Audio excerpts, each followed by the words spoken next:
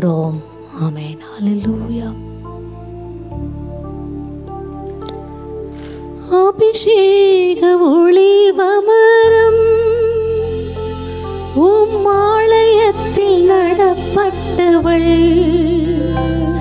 உம் சமூகத்தில் வாழ்கின்றவள்,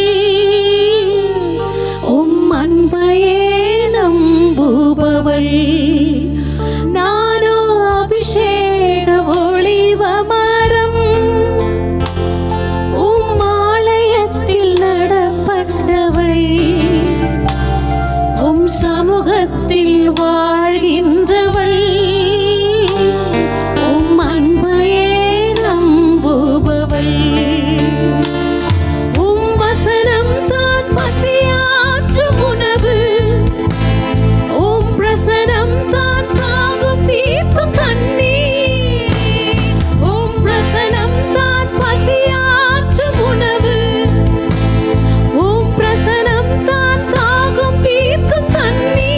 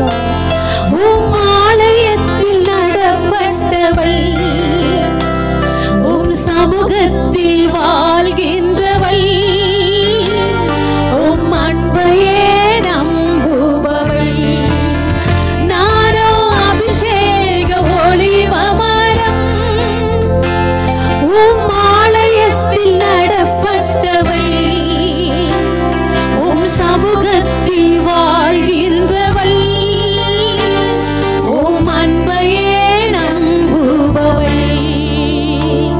உம் வசனம் தான் பசியாற்றும் உணவு, உம் பிரசனம் தான் தாகம் தீர்க்கும் தண்ணீர். உம் வசனம் தான் பசியாற்றும் உணவு, உம் பிரசனம் தான் தாகம் தீர்க்கும் தண்ணீர். நீரின் வெளிச்சமும் மீட்புமானீர், நீரே என் ஜீவனின் பலனானீர். நீரே என் வெளிச்சமும் மீட்புமானீர், நீரே என் ஜீவனின் பலனானீர். நானோ அபிஷேக ஒளிவமரம், உம் ஆலயத்தில் நடப்பட்டவள், உம் சமூகத்தில் வாழ்கின்றவள், உம் அன்பையே நம்புபவள். நானோ அபிஷேக ஒளிவமரம், உம் ஆலயத்தில் நடப்பட்டவள், உம் சமூகத்தில் வாழ்கின்றவள், உம் அன்பையே நம்புபவள். உம் அன்பையே நம்புபவள், உம் அன்பையே நம்புபவள். Yes, Lord. நீர் எப்போதும் எங்களோடு இருக்கிற தேவன் ஆண்டவரே. எப்பொழுதும் என் தேவன் நல்ல தேவன் ஆண்டவரே. நீர் எங்களுக்கு போதுமான தேவன். எஸ் லார்ட், உம்மை மகிமைப்படுத்துகிறோம், நாங்கள் உம்மை உயர்த்துகிறோம் ஆண்டவரே. சில நேரத்தில் நாங்கள் பயந்து திகிலடைந்து நாங்கள் காணப்படும் பொழுதெல்லாம் எங்கள் நம்பிக்கை நங்குகிற நீர் ஒருவரே. ஒவ்வொரு முறையும் என் மகனே, இன்னும் இன்னும் உனக்கு பயம். நம்மோடு கர்த்தர் இருக்கும் பொழுது எல்லா சூழ்நிலையிலும் நம் ஒருவரே ராஜாதி ராஜா. அவர் ஒருவர் மாத்திரம் நம்மை நடத்தி கொண்டிருக்கிறவர்.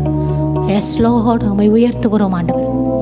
எதை குறித்து நாங்கள் பயப்படாதபடி, சூழ்நிலையை பார்த்து பயப்படாதபடி, எங்கள் வீட்டில் நடக்கிற காரியங்களை பார்த்து பயப்படாதபடி, எங்களுக்குள் இருக்கிறவர் ஜீவன் உள்ளவர், எங்களுக்குள் இருக்கிறவர் உயிர் உள்ளவர், எங்களுக்குள் இருக்கிறவர் போதுமானவர் ஆண்டவர். உம்மை மாத்த நோக்கி பார்த்து நாங்கள் எல்லாவற்றிலும் ஜெயம் எடுக்கிறோம். S Lord.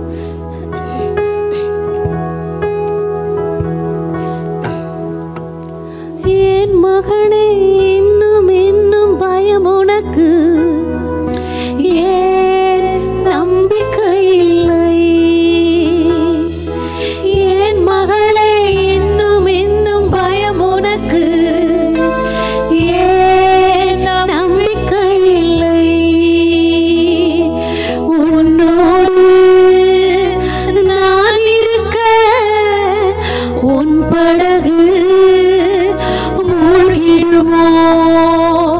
உன்னோடு நான் இருக்க உன் படகு மூழ்கிடுமோ? கரை சேர்த்திடுவாய், கலங்காதே. கரை சேர்த்திடுவாய், கலங்காதே. என் மகளே, இன்னும் இன்னும் பயம் உனக்கு, ஏன் நம்பிக்கை இல்லை? என் மகளே, இன்னும் இன்னும் பயம் உனக்கு, ஏன் நம்பிக்கை இல்லை? படைத்தவரோ உனக்குள்ளே செயலாற்றி மகிழ்கின்றார்.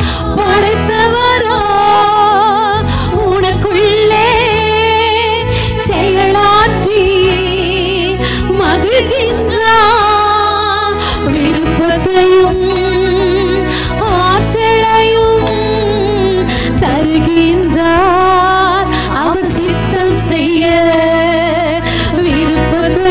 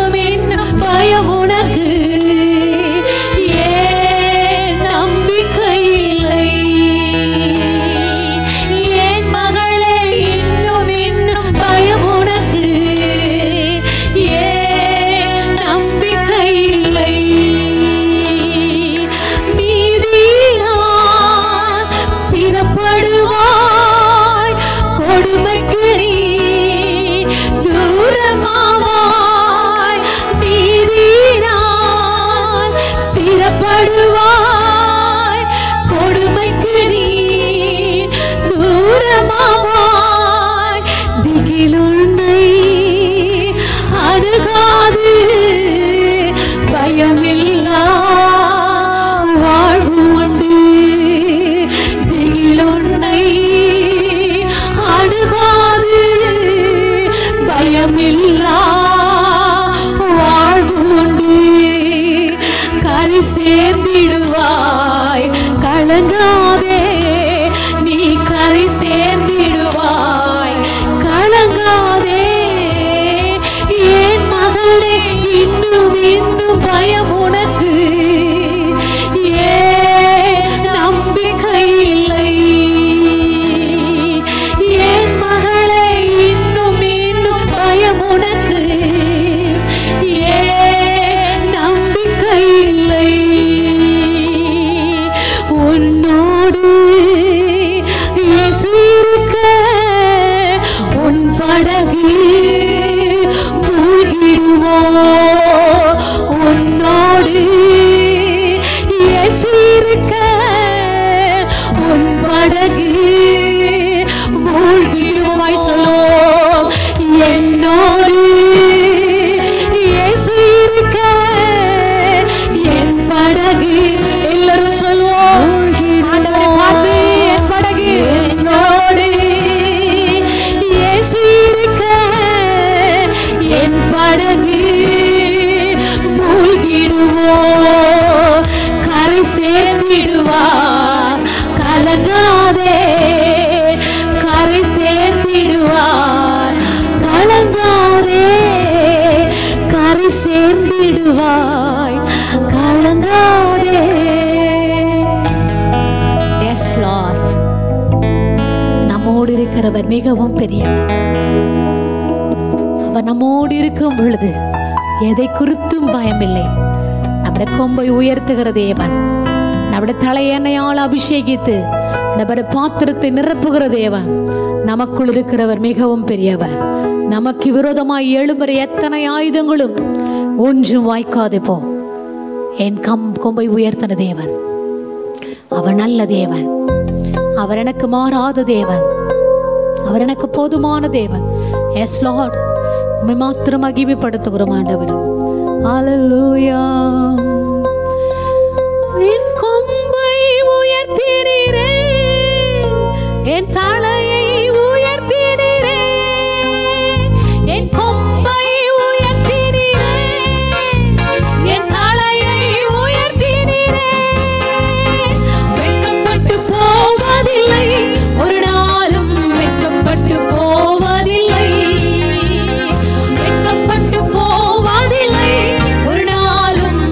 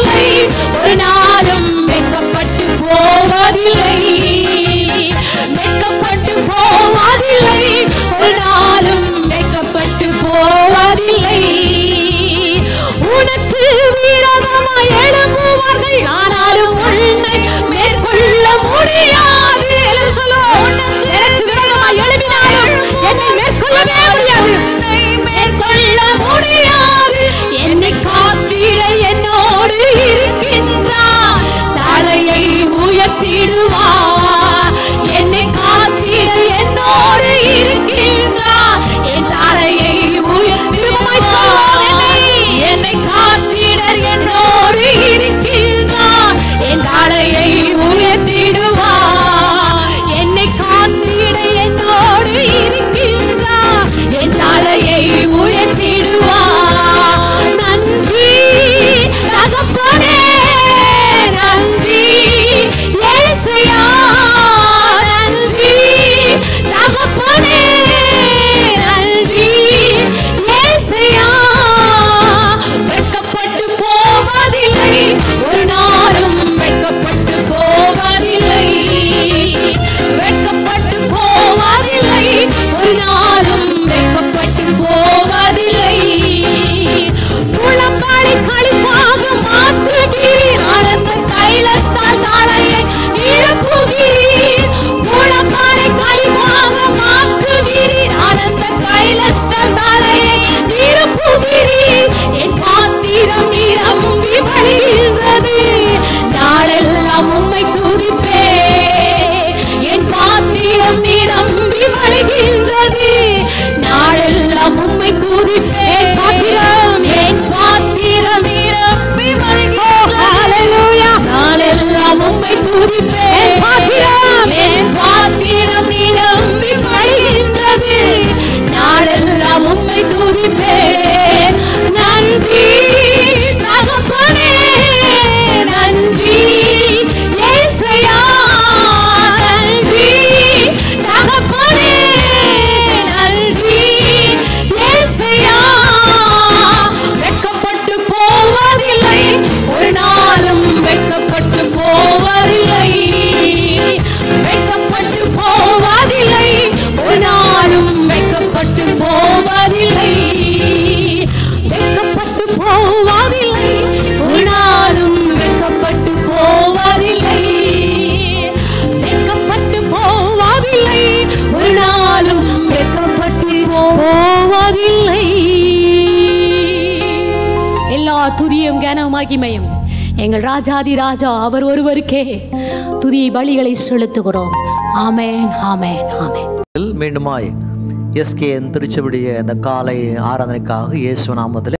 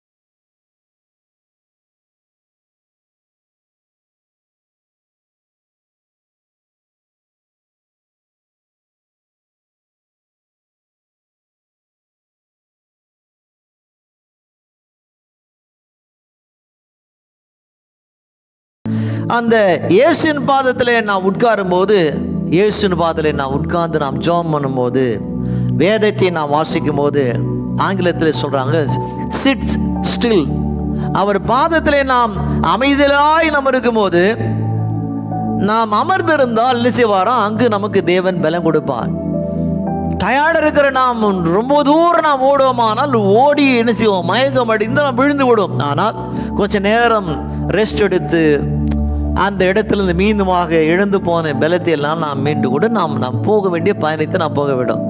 போக வேண்டிய பயணத்தை நாம் போக வேண்டுமானால், முடிக்க வேண்டிய அந்த பயணத்தை நாம் முடிக்க வேண்டுமானால் கொஞ்ச நேரம் உட்கார வேண்டும் என்று வேதம் சொல்லுகிறது. இயேசு அந்த கிணற்றின் அருகே உட்கார்ந்தார். அதே போல ரட்சிக்கப்பட்ட விசுவாசிகளாக இருக்கிற நீங்கள் வாழ்க்கையில் நீங்கள் ஓடும்போது நீங்கள் வாழ்க்கையில் ஓடிக்கொண்டு தான் இருக்க வேண்டும். ஆனால் ஆண்டவர் பாதத்துல நீங்கள் காத்திருங்க, இயேசுவின் பாதத்துல காத்திருங்க.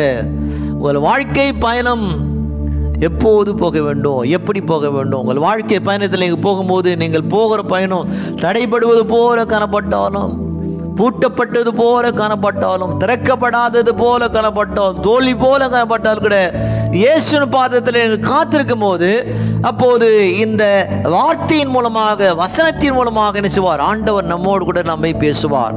நம்முடைய ஆத்மா பலவீனப்பட்டிருக்கும் போது இந்த வார்த்தை வேர்ட், இந்த வார்த்தை மூலமாக தேவன் நம்மை பலப்படுத்துவார். இங்கு என்ன செய்கிறார் இயேசு?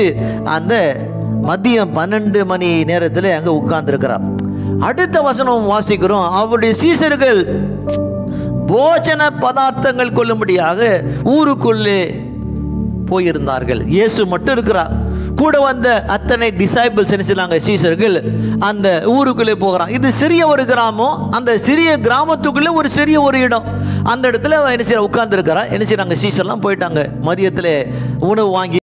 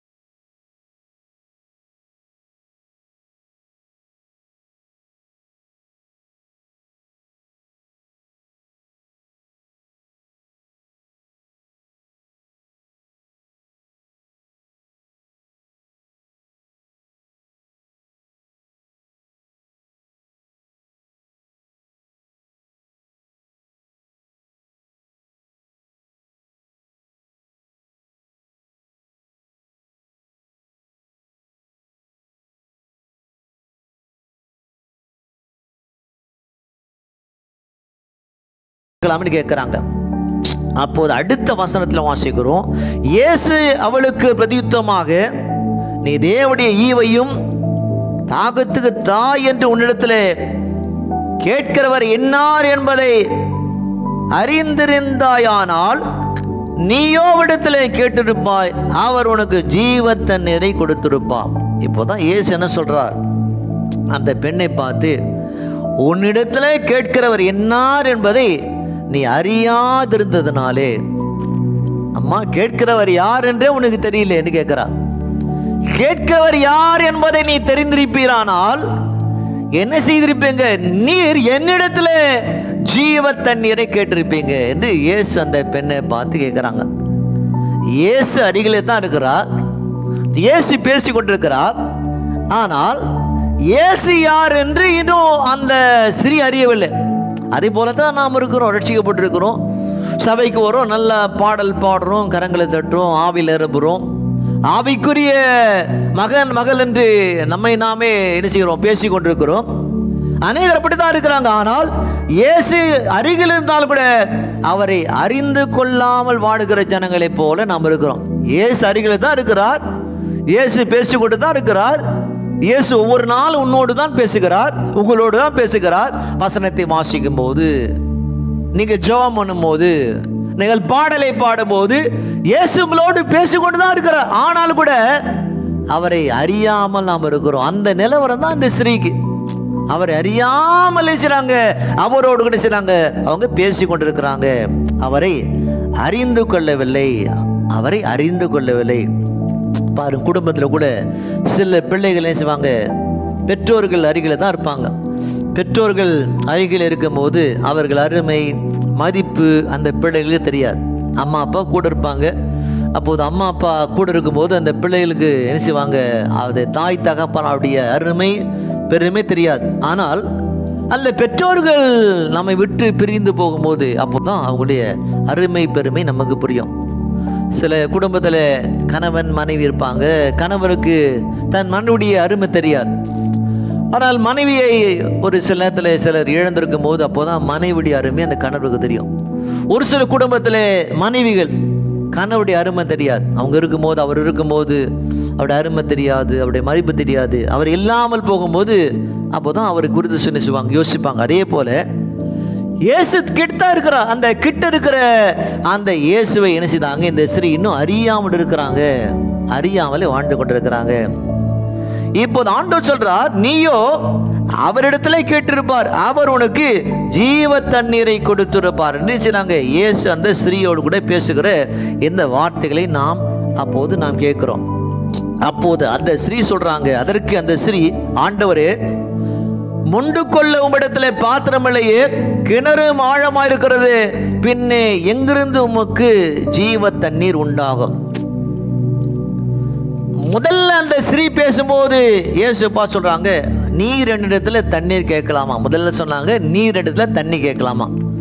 இப்போ சொல்றாங்க அடுத்த முறை பேசும்போது, ஆண்டவரே, இந்த கிணறு ஆழமா இருக்கிறது, இதுல இந்த கிணற்றுக்குள்ள இருந்து தண்ணீர் எடுக்க முடியாது, பாத்திரம் இல்லை. முதல்ல பேசும்போது நீர் என்று சொன்னாங்க, ரெண்டாவது பேசும்போது அவரை பார்த்து ஆண்டவரே என்று சொல்றாங்க.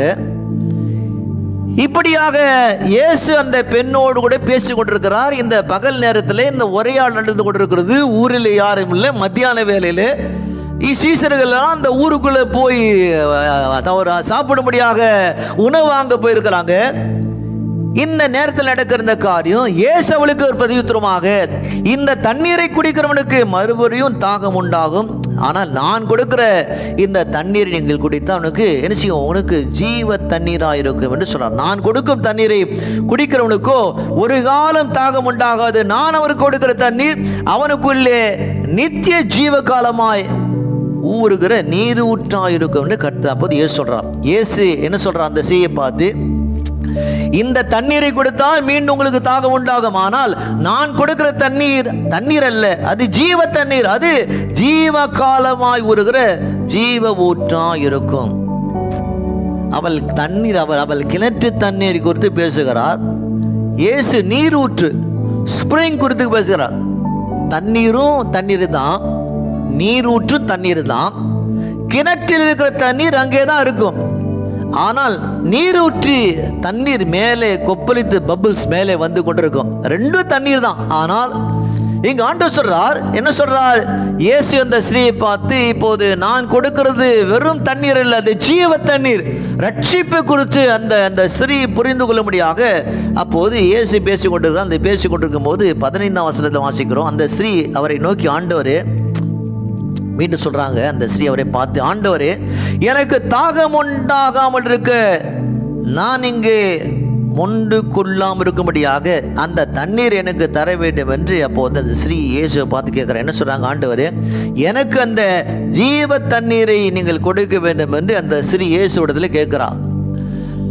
நம்முடைய வாழ்க்கையில் நமக்கு எல்லாவற்றையும் நாம் பெற்றுக்கொள்ளலாம். ஆனால் ரட்சிப்பை நமக்கு கொடுப்பது இயேசு ஒருவர் தான். நமக்கு ஜீவ தண்ணீரை கொடுப்பது அவர் ஒருவர் தான்.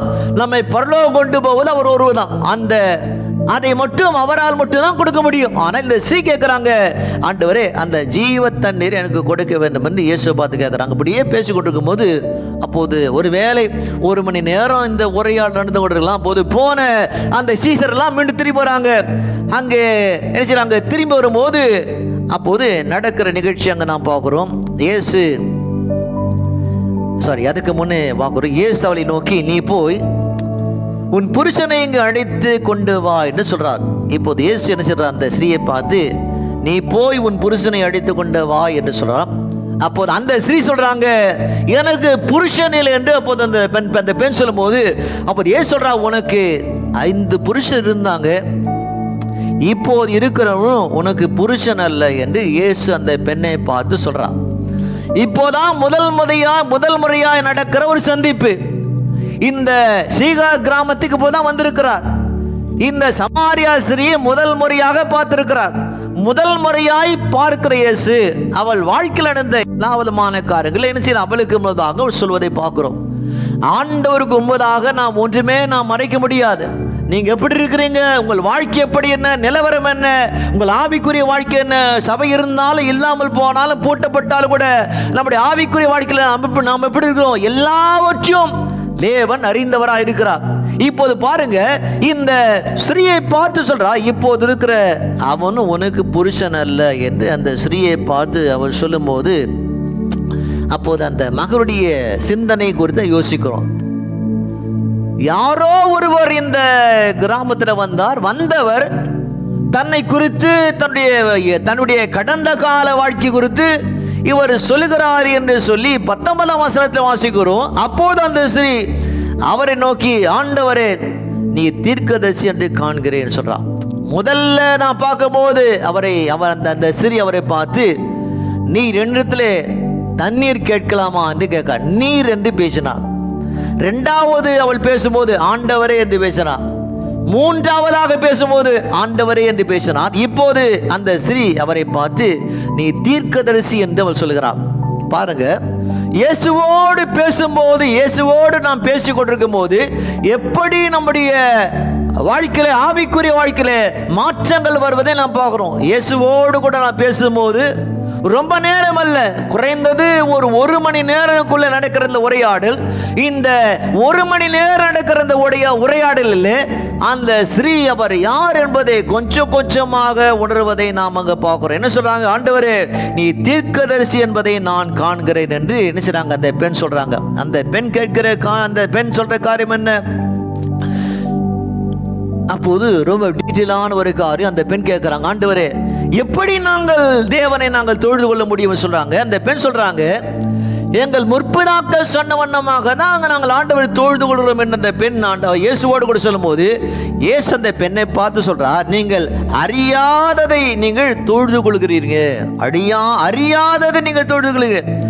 தேவன் ஆவியா இருக்கிறார், அவரை ஆவியோடு உண்மையோடு நீங்கள் தொழுது கொள்ள வேண்டும் என்று அந்த பெண்ணிடத்தில் இயேசு சொல்றார். இயேசு என்ன சொல்றார்? அந்த பெண்ணை பார்த்து, நீங்கள் அறியாமலே செய்கிறீங்க, நீங்கள் அறியாததை தொழுது கொள்றீங்க. எத்தனையோ ஜனங்களை பார்க்குறீங்க, அறியாமலே பலவிதமான வழிபாட்டுக்குள்ள போறாங்க. அறியாமை, புரியாத காரியம். பிசாசு அந்த ஜனங்களுடைய உள்ளத்தை குருடாக்கி வைத்திருக்கிறான். இயேசு யார் என்பதை பார்க்க முடியாதபடி, இயேசு குறித்து கேட்க முடியாதபடி என்ன செய்யறான்? பிசாசு அவருடைய உள்ளத்தை பூட்டி வைத்திருக்கிறான். இந்த ஸ்திரீயை பார்த்தாண்டு சொல்றார், நீங்கள் அறியாதது நீங்கள் தொழுது கொள்றீங்க, தேவனை ஆவியோடு உண்மையோடு எங்களை தொழுது கொள்ள வேண்டும் என்று சொல்லும் போது, அப்போது 25ஆம் வசனத்தில் அந்த ஸ்ரீ சொல்றாங்க, அதற்கு அந்த ஸ்ரீ அவரை நோக்கி, கிறிஸ்து எனப்படுகிற மேசியா வருகிறார் என்று அறிவேன், அவர் வரும்போது எல்லாவற்றையும் நமக்கு அறிவிப்பார் என்றார். இப்போது அந்த பெண் சொல்றாங்க, என்ன சொல்றாங்க? மேசியா வர்றார், மேசியா வரப்போகிறார் என்பதை நான் அறிந்திருக்கிறேன். எத்தனையோ பேர் இந்த பக்கமா போகும்போது வரும்போது சொல்றாங்க, மேசியா வரப்போகிறார், ரட்சிக்க போகிறார், காக்க போகிறார், காப்பாற்ற போகிறார் என்று ஜனங்கள் சொல்வது நான் கேட்டிருக்கிறது. இந்த பெண் சொல்றாங்க, மேசியா வரப்போகிறார். அந்த பெண் பாருங்க, இயேசுவோடு கூட இதுவரைக்கும் அந்த பெண் மதியத்தில் வருவாங்க, வேகமா வருவாங்க, வேகமா தண்ணீர் எடுப்பாங்க, வேகமா ஓடுவாங்க. இதுவரைக்கும் அந்த கிணற்று அருகே அந்த பெண் அதிக நேரமாக நின்று இருக்க முடியாது. ஏன் இருக்க முடியாது?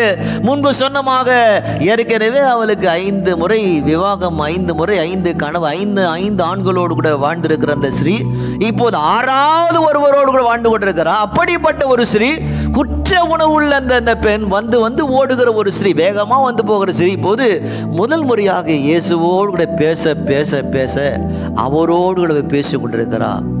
உங்கள் வாழ்க்கையில் நீங்கள் என்னதான் நீங்கள் தப்பு செய்தாலும், தவறு செய்தாலும், குற்றம் செய்தாலும் கூட நீங்கள் அவரோடு கூட பேசுங்க, அவரோடு கூட பேசுங்க. அவரோடு கூட பேச பேச என்ன செய்வார்? கர்த்தர் உங்களை மாற்றுவார், உங்கள் உள்ளத்தை மாற்றுவார், எண்ணத்தை மாற்றுவார், சிந்தனை மாற்றுவார். இயேசு என்ன சொன்ன? அந்த பெண் சொன்னாங்க, மேசியா வருகிறார் என்பதை நான் அறிவேன் என்று அந்த பெண் சொல்றாங்க. 26ஆம் வசனத்திலே அதற்கு இயேசு, உன்னுடனே பேசுகிற நானே அவர் என்று சொன்னார். என்ன சொல்ற அந்த பெண்? அம்மா, நீ தேடுகிற அந்த மேசியா நான் தான்ப்பா, நீ தேடுகிற அந்த மேசியா நான் தான் என்று இயேசு அந்த பெண்ணுடனே அவர் சொல்லுகிறார். எத்தனையோ இடத்துல ஓடிக்கொண்டிருக்கிறோம், இங்க ஓடுறீங்க, அங்க ஓடுறீங்க, ஊர்களை கடந்து, நாடுகளை கடந்து எங்கோ ஓடுறீங்க ஆண்டவரை தேடி. ஆனால் நீங்கள் ஓட வேண்டிய அவசியம் இல்லை. நீங்கள் இருக்கிற இடத்துல, இயேசுவே என்னை இடத்துல வாரும் ஆண்டவரே, என் வியாதியை நீக்கும் ஆண்டவரே, என் பலவீனத்தை நீக்கும் ஆண்டவரே, என் குடும்ப பிரச்சனை நீக்கும் ஆண்டவரே, எங்கள் குடும்பத்தில் இருக்கிற போராட்டத்தை நீக்கும் ஆண்டவரே, ஆண்டவரே என்னுடைய சாபத்தை நீக்கும் என்று நீங்க ஜெபம் பண்ணும்போது உன்னை தேடி வருகிற தெய்வம் தான் இந்த இயேசு. பணத்துக்காக வருகிற ஆண்டவர் அல்ல, உன் உள்ளத்துக்காக உன்னை தேடி வருகிற தெய்வம். இங்கு என்ன சொல்றார்? உன்னுடனே பேசுகிற நான் தான் அந்த மேசியா என்று அந்த பெண்ணோடு சொல்லும் போது, அதற்குள்ளே உணவு வாங்க சென்ற சீடர் செய்றாங்க, அந்த ஊருக்குள்ள, அந்த கிராமத்துக்குள்ள வர்றாங்க. வரும்போது இயேசு அந்த பெண்ணோடு கூட பேசுவதை பார்க்குறாங்க. வேறு ஒன்று கேட்கல. அந்த சீசர்கள் வந்த உடனே பார்க்கிறோம். அப்போது நடக்கிற நிகழ்ச்சி என்ன? 28ஆம் வசனம். அப்போது அந்த ஸ்திரீ தன் குடத்தை வைத்து விட்டு ஊருக்குள்ளே போய் ஜனங்களை நோக்கினாள். அந்த ஸ்ரீ என்ன செய்தால்? தன் குடத்தை வைத்து விட்டு ஊருக்குள்ளே ஓடுகிறார். எதற்காக வந்தா அந்த ஸ்ரீ? வந்த நோக்கமே தண்ணீர் பிடிக்க தான் வந்தா. இப்போது தண்ணீர் பிடிக்க வந்த ஸ்ரீ என்ன செய்தா? அந்த குடத்தை வைத்து விட்டு அவள் வேகமாய் அந்த ஊருக்குள்ளே ஓடுகிறார். இதில் நமக்கு ஆண்டவர் சொல்ற காரியம் என்ன? நீங்கள் எந்த விதமான எப்படி அந்த குடத்தை அவள் தலையிலே சுமந்து வந்தாலோ, இடுப்பிலே சுமந்து வந்தாலோ, கையிலே சுமந்து வந்த அதை சுமந்து வந்தான். இப்போது அதை வைத்து விட்டு அந்த ஊருக்குள்ள வேகமாக அவள் ஓடுகிறாள். நம்முடைய வாழ்க்கையில் என்னதான், நம்முடைய வாழ்க்கையில் என்ன விதமான பிரச்சனையை நாம் சுமந்து கொண்டு வந்தாலும், உள்ளத்தில் பிரச்சனை காணப்பட்டாலும், மனதில் பிரச்சனை காணப்பட்டாலும், நம்முடைய உள்ளத்தில் இருக்க எல்லா விதமான பிரச்சனைகள், போராட்டங்கள் எல்லாவற்றையும் எப்படி அந்த ஸ்திரீ அந்த குடத்தை வைத்து விட்டு அவள் ஓடினாள், இதே போல நாம கூட ஆண்டவரை நாம் தேடி வரும்போது நம்முடைய பிரச்சனையை அவர் பாதத்தில் விட்டு விட்டு நாம் வெளியில போயிடணும். மற்றதை அவர் பார்த்துக்கொள்வார். என்னதான் பிரச்சனை காணப்பட்டாலும், தீர்க்க முடியாத பிரச்சனையாக இருந்தாலும் கூட, விடை காண முடியாத பிரச்சனையாக காணப்பட்டாலும் கூட, வழி திறக்காத பிரச்சனையாக காணப்பட்டாலும் கூட, அந்த பிரச்சனைகளை இயேசுவின் பாதத்தில் வைத்து விட்டு நாம் ஓட வேண்டும் என்று வசனம் சொல்வதை நாம் வாசிக்கிறோம். அப்போது அந்த பெண் நினைச்சாங்க, முதலாக அந்த கிராமத்துக்குள்ள ஓடுறாங்க.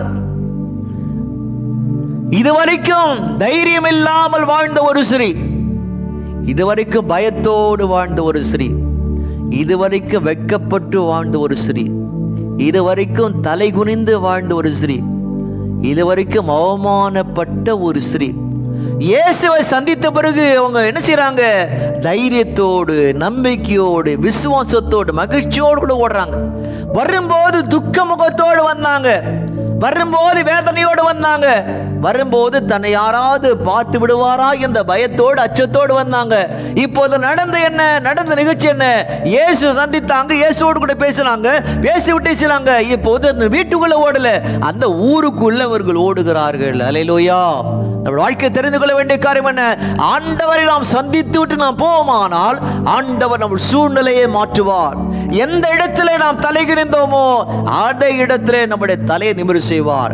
தேவனை சந்தித்து விட்டு நாம் போவோமானால் எந்த இடத்திலே நாம் அவமானப்பட்டோமோ அந்த இடத்திலே நமக்கு ஒரு பந்தியை தேவன் ஆயத்தப்படுத்துவார். தேவனை சந்தித்து விட்டு நாம் ஓடுவோமானால் எந்த இடத்திலே தோல்வி முகமாய் நாம் காணப்பட்டோமோ அந்த இடத்திலே கர்த்தர் நமக்கு மகிழ்ச்சியை கொண்டு வருவார். நினைச்சாங்க அந்த ஊருக்குள்ள அந்த பெண் ஓடுறாங்க. ஓடி என்ன சொல்றாங்க?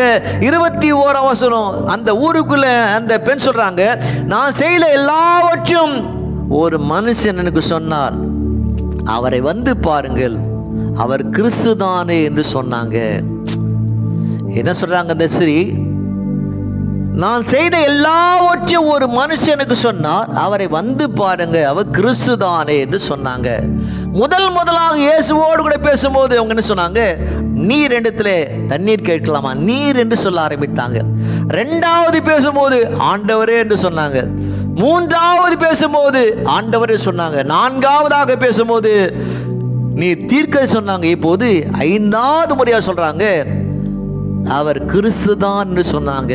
இயேசுவோடு நீங்கள் பேச பேச, ஆண்டவரோடு கூட பழக பழக அவர் தன்னை உனக்கு வெளிப்படுத்துவார், அவர் தன்னை உனக்கு காட்சி தருவார். இப்போது என்ன சொன்னாங்க? இயேசு என்ன செய்தாங்க? அந்த அவர் கிறிஸ்துதானே என்று என்ன செய்தாங்க? அந்த பெண் அந்த ஊருக்குள்ளே அவரை குறித்து சாட்சி சொன்னாங்க. விசுவாசிகளாக இருக்கிற நான் செய்த எல்லாவற்றையும் ஒரு மனுஷன் எனக்கு சொன்னார், அவரை வந்து பாருங்க, அவர் கிறிஸ்து தானே என்று சொன்னாங்க. அப்பொழுது அவர்கள் ஊரிலிருந்து புறப்பட்டு அவரிடத்துல வந்தார்கள். அநேக ஜனங்கள் செய்தாங்க, இயேசுவை காண வந்தாங்க. இந்த செய்தியை கேட்கிற நீங்கள் ஒருவேளை உங்களை சந்திக்க யாரும் இல்லை நீங்கள் யோசித்தாலும் கூட உங்களை சந்திக்க ஒருவர் இருக்கிறார். எப்படி இந்த கிராமத்திலே இந்த ஸ்திரீயை சந்திக்க இயேசு வந்தாரோ அதே போல உங்கள் கஷ்டத்தில், உங்கள் கண்ணீரில், உங்கள் பாடுகள், உங்கள் நோயில், உங்கள் வியாதிகள் உங்களை சந்திக்க ஒருவர் இருக்கிறார். அவர்தான் ஆண்டவராய் இருக்கிற இயேசு கிறிஸ்து. நீங்கள் அவரை தேடி ஓட வேண்டிய அவசியம் இல்லை. முழங்கால் போட்டு உங்கள் வீட்டில் நீங்கள் எந்த சூழ்நிலையில் வாழ்ந்தாலும் கூட, நீங்கள் யாராக இருந்தாலும் கூட, ஆண்டவரே என் குடும்பத்திலே வாரும் ஆண்டவரே, என் உள்ளத்திலே வாரும் ஆண்டவரே, என் பிரச்சனை, என் போராட்டங்கள் எல்லாவற்றையும் நீக்க நீங்கள் ஜெபம் பண்ணும்போது அப்போது கர்த்தர் உங்கள் வாழ்க்கையில நன்மை செய்வார். இங்க என்ன பார்த்தோம்? இவள் வாழ்க்கையில ஒரு புதிய ஆரம்பத்தை கர்த்தர் கொடுத்தார். ஒரு புதிய ஆரம்பம். உங்கள் ஒவ்வொருவருக்கும் கர்த்தர் ஒரு புதிய ஆரம்பத்தை வைத்திருக்கிறார். இப்படிதான் என் வாழ்க்கை இதோடு முடிய போகுது, என் வாழ்க்கையில முன்னேற்றம் வராது, நன்மை வராது, வெற்றி வராது, வேலை வாய்ப்பு வராது, குழந்தை பிறக்காது, வருமானம் வராது, வீடு வாங்க முடியாது, வேலை கிடைக்காது, இப்படி நீங்க இருப்பீரானா உங்கள் ஒவ்வொருவருக்கும் ஆண்டவர் சொல்ல காரியம் என்ன? உங்களுக்கு உங்கள் வாழ்க்கையில புதிய ஆரம்பத்தை கர்த்தர் வைத்திருக்கிறார். அந்த புதிய ஆரம்பம் நமக்கு வர வேண்டுமானால் நீங்கள் முழங்கால் போட்டு இயேசுவை தேடுங்க, அறிக்கை செய்யுங்க. அவர்தான் மேசியா, அவர்தான் ரட்சகர், அவராலே தான் என் வாழ்க்கையை மாற்ற முடியும், அவர்தான் என் வாழ்க்கையை மாற்றுவார் என்று அவர் மேலே நீங்கள் நம்பிக்கை வைக்கும் போது கர்த்தர் உங்கள் நம்பிக்கைக்கு உகந்தவராய் உங்களை ஆசீர்வதிப்பார். இந்த செய்தி கேட்டதோடு கூட நீங்கள் நின்று விடாமல் நீங்கள் படுக்கும்போது இரவிலே கொஞ்ச நேரம் இயேசு குறித்து யோசித்து பாருங்க, ஜெபம் பண்ணுங்க. உங்களை வாழ்க்கையை மாற்ற வந்தவர் இந்த மேசியா, அந்த கர்த்தர் தாமே உங்களை ஆசீர்வதிக்கட்டும். God bless you. Take care. Amen.